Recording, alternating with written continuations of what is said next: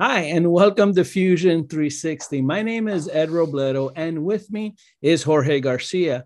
And we wanted our community to learn about a live event that Jorge and myself and Richard Hammer will be hosting in regards of Autodesk Eagle and Fusion 360. We're going to let you know more about some of the differences and some of the advantages. So I just wanted to, I'll be adding to the description of this recording the links to the different regions that you could go ahead and register. And I hope you join us. And I wanted to ask Jorge, if you wouldn't mind, to give us just a few minutes of the description of what are we going to be covering in this live event. Jorge, can you help us out here? Yeah, so first off, we want to go over what Fusion 360 Electronics is. So it's a new environment within Fusion 360. We're going to show how Fusion 360 works.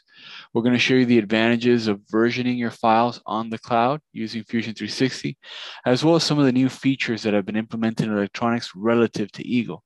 So for example, we now have preserve angles in the schematic. We have ODB++ export.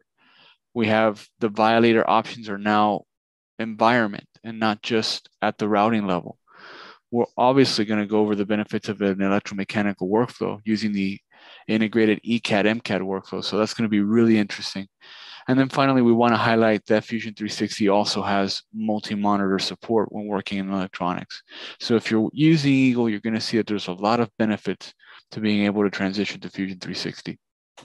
Thank you, Jorge. We're also going to highlight some how to migrate your files from Eagle over to Fusion 360.